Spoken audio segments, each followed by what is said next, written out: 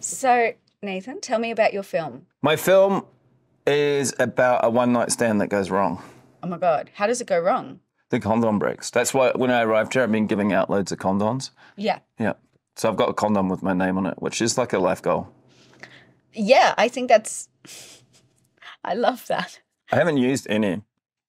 Why? Are you just not lucky in love? No. I mean, not ever. I mean, I have used condoms. I don't want to brag or anything, but I've had sex. Have you? Yes. How was it? It was fine. Fine. It was That's great. terrible.